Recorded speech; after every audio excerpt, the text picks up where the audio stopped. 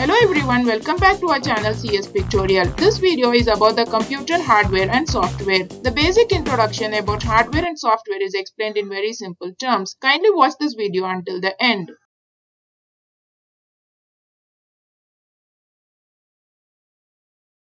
Hardware refers to the components of a system that you can touch and see. They are the physical pieces that make up the device. The device could be a computer, a phone, or any other machine. The physical components of that device are called its hardware.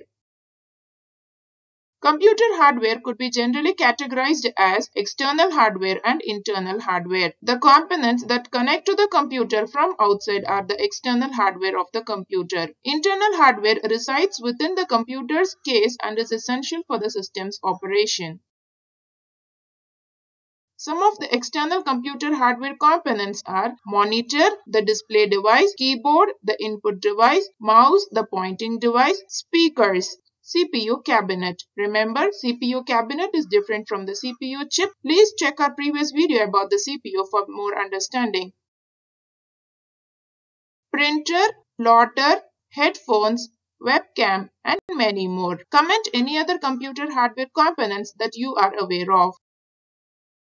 The hardware components that reside inside the computer's case are the motherboard, the CPU chip contained on the motherboard, random access memory, that is the RAM chip, cooling fan, internal hard disk drive. Comment any other internal hardware components that you are familiar with. Computer software. Software are the programs and apps that you use on a device. It is the set of instructions that tell the hardware what to do and how to complete a task.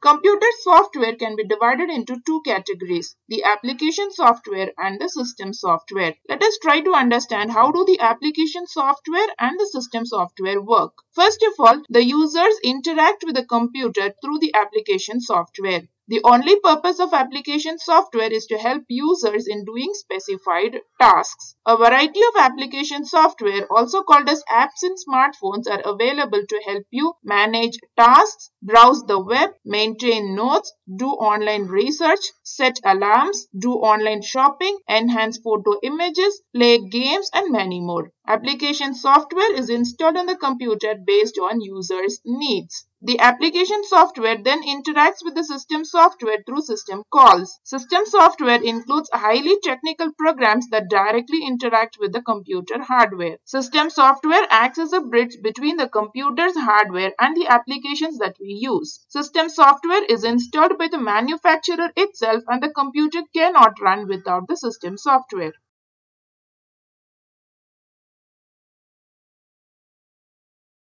This is just a recap of what is said previously. Application software is any computer program intended for end-user use. The purpose of application software is to help users in doing specific tasks.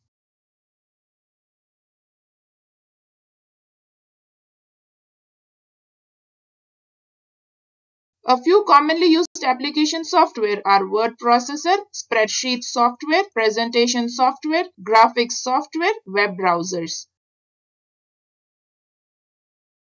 Word processor is an application software that allows users to create, edit, and format text documents. These software programs offer features for text manipulation, adding images and tables, checking spelling and grammar, thereby helping users to produce professional documents. The homepage of a word processing software, MS Word, looks like this. Microsoft Word, Google Docs are some examples of word processing software. Spreadsheet software enables users to organize, analyze, and manipulate data in a tabular form. Any spreadsheet software includes features like cell-based data entry, formulas for calculations, charts for visualization, and functions for complex data manipulation. Some commonly used spreadsheet software are Microsoft Excel and Google Sheets. The homepage of MS Excel looks this way. Presentation software allows users to organize information into a series of slides and display slideshows. These presentations present information in a visually engaging way for various purposes such as business proposals, educational lectures, or project updates. Some commonly used presentation software are Microsoft PowerPoint and Google Slides. Graphics software enables users to create and modify visual images, photographs, and animations. Graphics software like Adobe Photoshop, Adobe Illustrator can be used for creating logos, icons, and also for creating multi-page layouts for magazines, books, and brochures. Web browser is essential to search any content online. It allows users to access and view web pages on the internet. It translates web pages which are written in code into the human-readable text and images you see on your screen. Popular web browsers include Google Chrome, Mozilla Firefox, Microsoft Edge. Simulation software allows users to experiment complex scenarios in a virtual environment without actually performing that operation. This powerful tool allows engineers, scientists, and designers to understand system behavior under different conditions. MATLAB and Simulink are tools for predicting system behavior through mathematical models and block diagrams. FlexSim is the most powerful, capable, and easy-to-use 3D simulation software. It lets you model and improve existing and proposed systems. System software. System software is responsible for directly interacting with the computer hardware and managing its internal functions. It provides a platform for other software. System software is responsible for managing the computer resources such as its memory, processors, and devices. Various system software used in a computer are operating system, device drivers, firmware, utility software, language processors. Comment any other system software you know. An operating system is the most important software that runs on a computer. It manages the computer's memory and processes. It also allows you to communicate with the computer without knowing how to speak the computer's language. Without an operating system, a computer is useless. The operating system acts as an intermediary or a bridge between users, applications, and the computer's hardware. Popular examples include Windows, Mac OS, Android, and iOS. Device drivers allow the operating system to communicate with and control specific hardware devices such as printers, keyboards, etc. When you decide to use a hardware device such as a keyboard, a request is sent from your computer's operating system to the device driver. Now, the device driver acts as a bridge or a middleman. It converts general commands from the operating system into specific low-level instructions that the hardware understands. All hardware devices like keyboard, mouse, network adapters, printers rely on drivers to communicate with the operating system.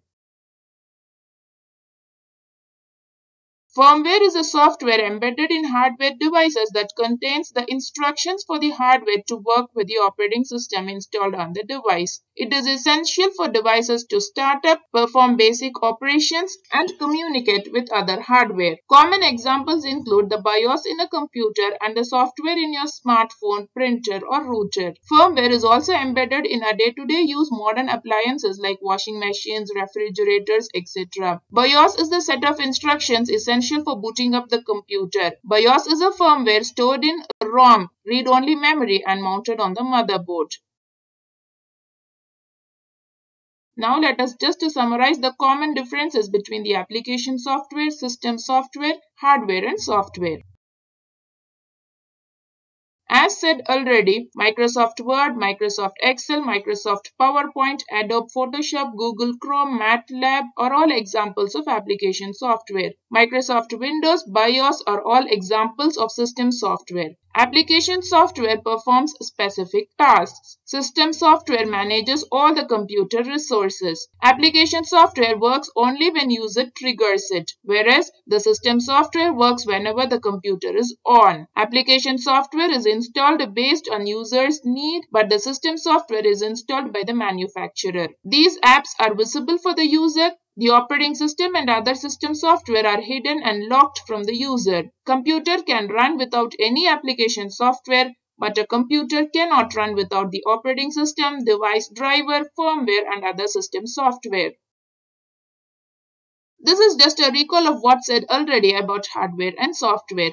Hardware are the physical components that you can touch and feel. Software is the operating system and other application programs. Hardware and software need one another to function. A hardware without a software is of no use. A software can do nothing without a physical device. Okay, then it's done for today. Hope this video would have helped you understand the basics of hardware and software. Please do not forget to subscribe to our channel for more such informative computer tutorials. Hit the bell icon for sure. Thank you for watching.